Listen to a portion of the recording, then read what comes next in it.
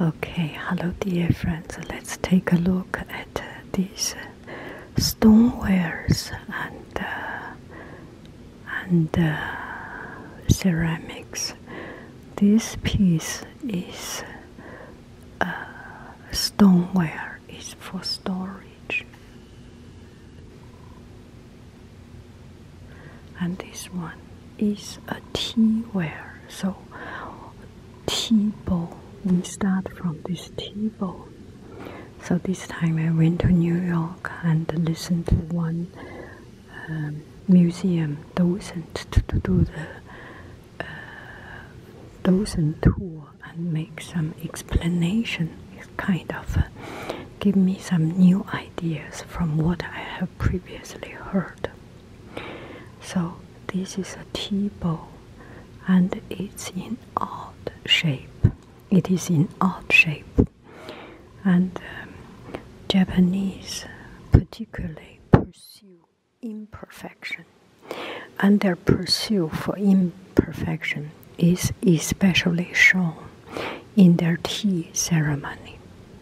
So if you go to a tea ceremony room, and in the Metropolitan Museum there was a very, very clean and quite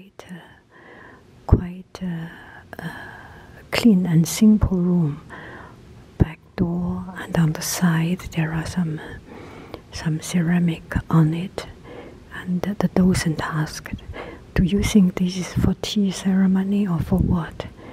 And someone, and we just had no idea. And then she told us it was not for tea ceremony because it's too well arranged and regulate, and you have a plain back door, and the shape is square, and everything is symmetric. It is not for tea ceremony. Tea ceremony looks for imperfection, for the natural feeling. So it kind of explains, because my husband has lived in Japan, and every time we go to Japanese restaurant or something, he will say something about what he lived in Japan and his impression of the life there.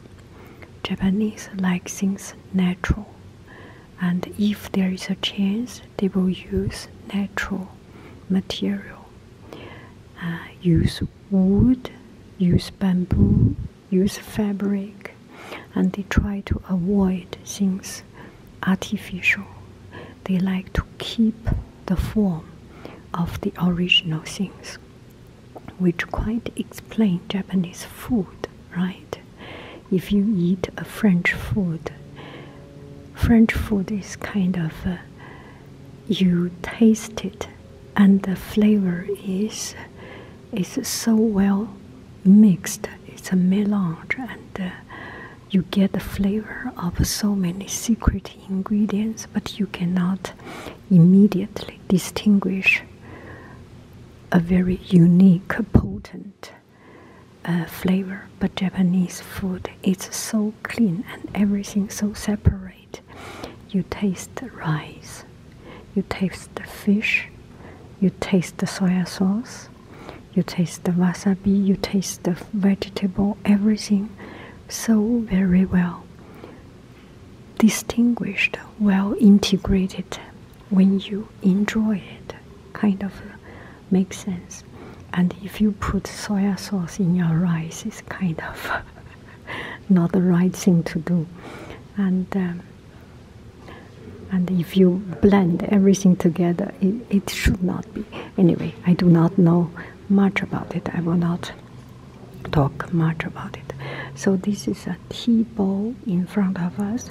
This tea bowl is used for making green tea, and it has this natural shape, and the Japanese looking for imperfection to the degree that even if it is perfect, they will distort it and make it imperfect. And if you make something perfect, totally wrong shape, you can make a lot of production, and there is no difference from your one and another one.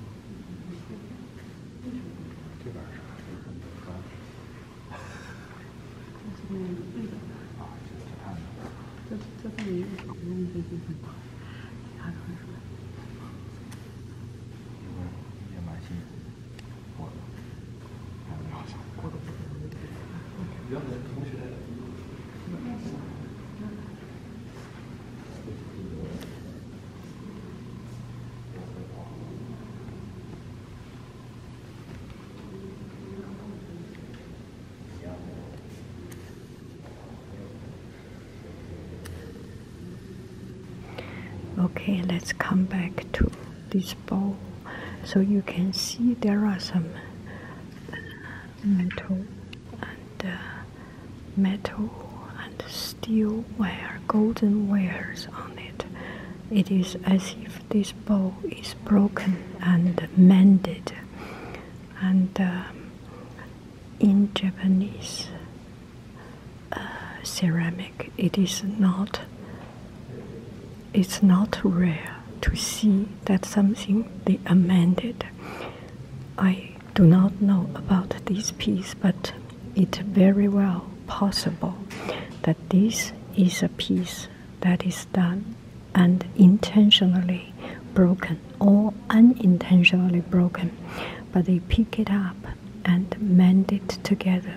That is one possibility. I will not assume it is so, but just to let you know that how much they appreciate something and not to easily throw it away, and everything has a life, and without those imperfections, this piece will not be the very unique one. And the Japanese looking for the imperfection to the degree that sometimes they use wheel make it round. If you use wheel, you know, with wheel you can only make it very even shape. How can this come out like this? When they use wheel, they will press it and intentionally make it uneven. So this is the only one, and it depicts a particular moment, a particular sentiment, and there is no replacement for this piece. You will not be able to find another piece is exactly the same, because there is no mold, because the emotion is different, because the moment is different. You never walk into the same river twice. So that is the tea bowl. Quite interesting. And when you drink tea from such a bowl, you know it is different. Your moment is different. Your experience deserves to be different. We will talk about this another time. Okay? we will talk about these ways another time. I think I can go back to the Chinese painting, Wu Guanzhong's painting.